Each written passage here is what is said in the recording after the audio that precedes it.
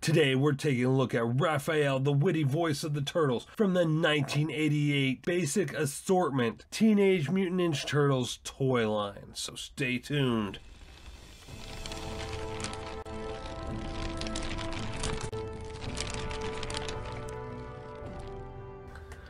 Alright guys, welcome back to Comic-Geddon TV, where all geek culture collides, and if you're new to the channel, don't forget to hit that subscribe button so you don't miss out on future videos.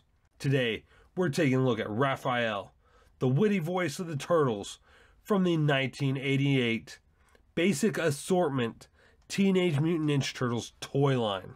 As you'll notice here, he is an incomplete figure. I say that because he does not have any of his accessories whatsoever. The reason for this is because I found him at a rummage sale. And since he was in pretty good shape, I decided to pick him up, especially since my son Duke is a huge fan of Ninja Turtles.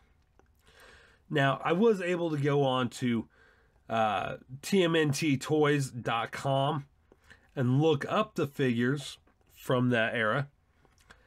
And the weapons he came with were two size turtle fist daggers, ninja stars, weapons rack. On his packaging, he was listed as Birthplace, Shelly's Pet City, New Hampshell, height of 5'1", weight 147 pounds with shell, age 15 in people years, shell, hard as old chewing gum. The description on the packaging: Raphael is the wittiest turtle you're likely to stumble over. If things aren't going his way, his tongue snaps out sarcastic jokes dipped in poison. Even though he's referred to as the snapping ninja, the Turtles know he means well. Raph's clever skill with the deadly sai allows him to strike at a distance and really keep the foot in stitches. His way with the manhole cover has made him famous in sewers everywhere.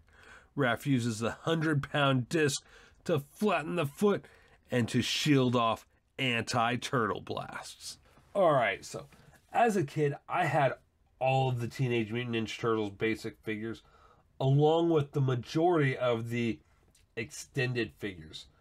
My favorite of the toy line was Michelangelo. He was also my favorite of the cartoon. But the first Ninja Turtle I owned was actually Leonardo. I remember I got in trouble one day because I did not want my brother playing with my brand new Leonardo action figure.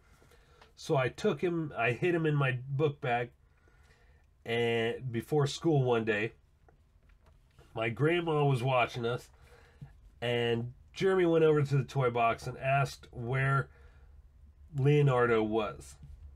And I told him he was in the toy box.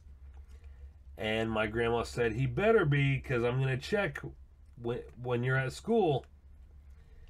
Well, when I got home from school, I got into quite a bit of trouble. Because my mom came home and immediately asked me where the Ninja Turtle was. And he was in my book bag. So anyway, guys, now I'd have to say my favorite is Raphael as an adult.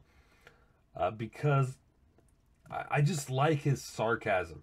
As an adult now, I find myself drawn more towards hot-headed characters like Raphael, like Vegeta, like Wolverine. Hotheads who maybe at one time were bad, or kind of not really heroes, but more like anti-heroes in a sense, if that makes sense. And you can tell this is from the original basic toy line because he's got the squishy head. Later versions of the basic toy line, they did do actual molds in plastic of the heads, so they were solid. But this is the vintage, the original. That's just fun. So, as you can see here, his size Let's see. So I think his size... No. His size would go here. And then his hand blade, the little triangular one, would go right back here. And one thing I can say about the Ninja Turtles toy line is Playmates did not skimp out. They did not just redo the same mold, same paint job, just different color bandanas or whatever. They gave each turtle their own distinct mold. Raphael's skin is a bright green. Donatello's was more of a brownish green. Some of them had just the one side of the mouth open and then the other side closed. You know, it was original to each individual turtle, which was very nice. We don't get that nowadays. So anyway, his head can turn all the way around, and it can pop off. However, it is kind of a pain to pop back on. I shouldn't have done that. Any of you guys remember this toy line, you'll know what I mean. Hold tight a second, guys. Alright guys, there we go. I got him. Finally. It took a little bit of doing, but I got him back. So, yeah, the squishy head ones, their heads are removable, but I don't recommend it because it's a pain in the butt to put back on. Because it's not a standard round peg. It's kind of a saucer shaped, I guess. So anyway, his arms do turn all the way around.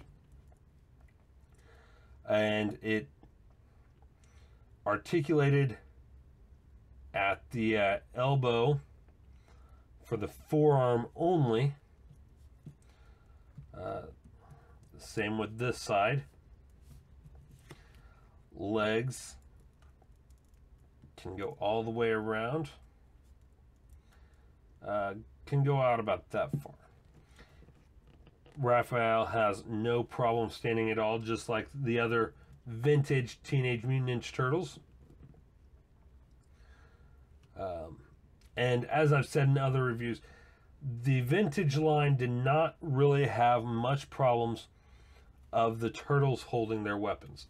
Their fists were pretty tight, and it was made of a solid enough plastic to where the hands didn't really stretch out hardly at all. So the same way they grip their weapons when you first get them out of the package was the same way they gripped them throughout the lifespan of the toy.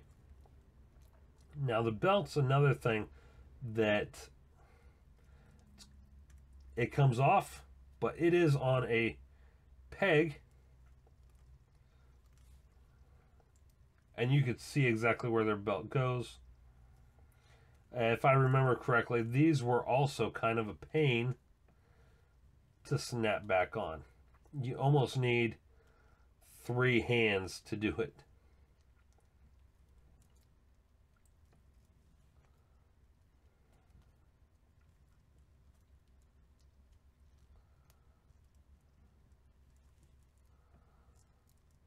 There we go. Not as bad as I remember, but still not the easiest thing in the world to do.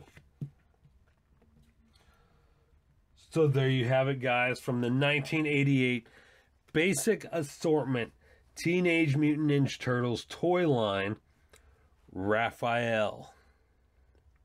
Don't forget to hit that subscribe button so you don't miss out on future videos. I'm Shannon for Comic Again TV. Take care.